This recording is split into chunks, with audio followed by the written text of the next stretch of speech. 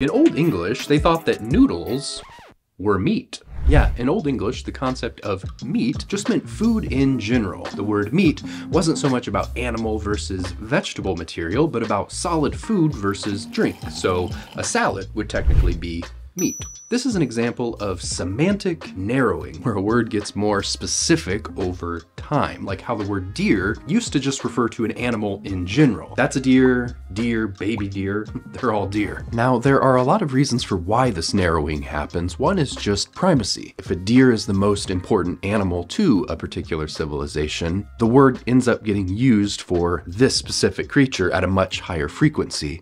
But usually there's a lot of complex cultural factors at play, like how the word hound used to refer to dogs in general, but now we use it to refer to specifically a hunting dog, and people would probably look at you pretty funny if you called this wiener dog a hound, even though the word is literally in its name.